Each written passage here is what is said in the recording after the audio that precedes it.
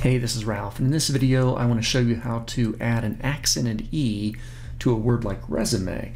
Now recently I was doing some resume related videos and I felt like I wrote the word resume a billion times.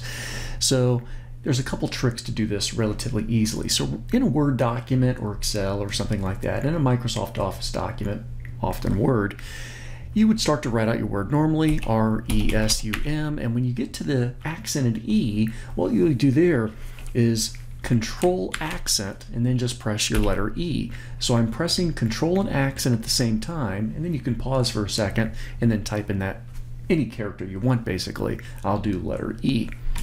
So for instance, if I did Control Accent letter A, I'd get an accented A, Control Accent and then type the letter, oh, I just did a space there and just got the accent by itself.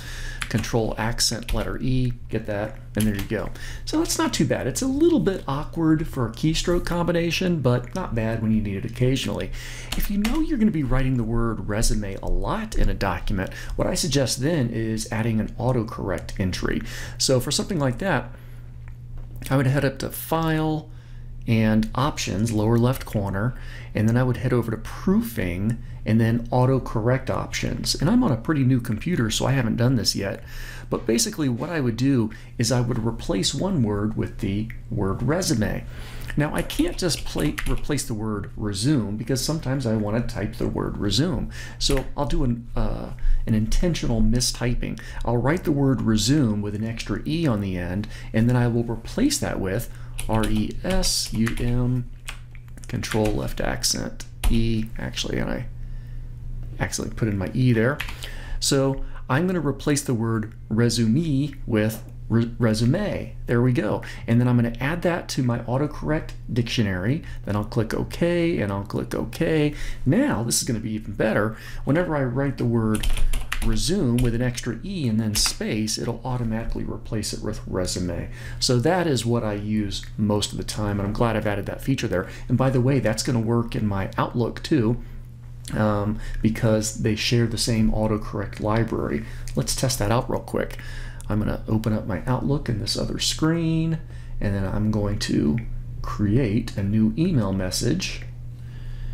And then in theory, I should, in the body of this message, whenever I do resume with two E's and a space, there we go, I get my resume. So that worked out pretty well.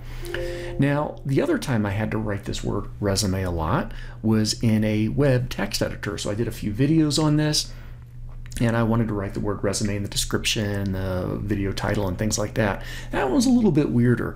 So for the accented E there, I hold down my Alt key and I type in the number code 0233. Alt 0233, and that puts in the accented E character. So R-E-S-U-M, Alt 0233, and that puts in that resume. So 0233 is the numeric code along with the Alt key in order to insert that character. Now different character accents have different key code combinations. So for the words that you're having to type a lot, or the characters you're having to type a lot, you're going to want to go ahead and learn those and probably memorize them if you don't make a little cheat sheet for yourself so that you can access them pretty easily. Now, of course, the other thing you can do is type them up in a Word document using one of your more easily accessed methods, and then you can copy and paste that text content into the browser text box. So there you go. Using a couple different techniques, we can easily put in an accented E character like in the word resume. Thanks for hanging out with me.